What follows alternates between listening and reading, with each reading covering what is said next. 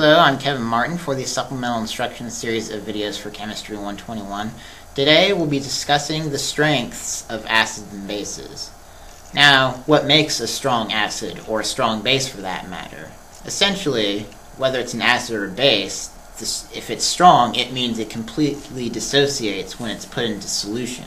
So in other words, with acids, the hydrogen comes off of it and it completely ionizes, and it's the same with bases except the hydroxides will break off.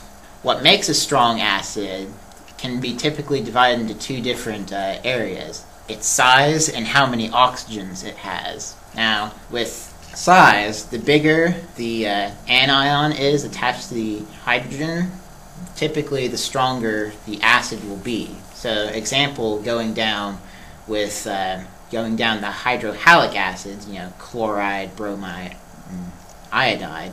Hydrochloric acid is the weakest of those, followed by hydrobromic and hydroiodic, which also happens to be the order of size as it goes down the periodic table.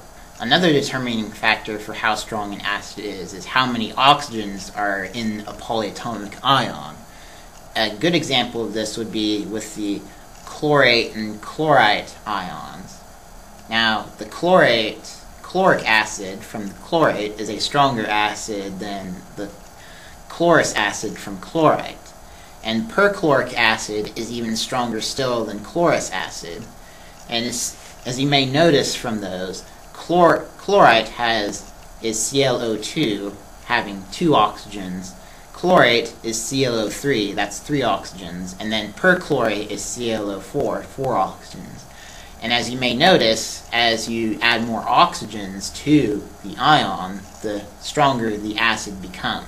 Now, those are acids. Now, what makes a base strong is usually when it's a group 1A metal, sodium, potassium, whatnot, is paired with a hydroxide ion, so sodium hydroxide, potassium hydroxide, lithium hydroxide, whatever.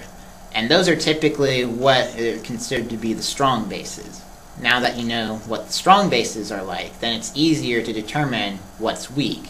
What's weak is essentially anything that doesn't fit the descriptions that I just gave you. So if you take a look at the chart, you'll see that the acids are divided into strong and weak acids. You may notice that with the strong acids, there is a limited list. Now, those are the 6 strong acids you'll need to know. And if you know those, then you can determine that any other acids are just weak. So the strong acids being, of course, perchloric, sulfuric, hydroiodic, hydrobromic, hydrochloric, and nitric. And then any other acids that don't fall on that list are considered to be weak, which would be, like, for example, phosphoric, sulfurous, nitrous, what have you. So that's essentially all you need to know about the strengths of acids and bases. Now, be careful not to burn yourself while you're working with them.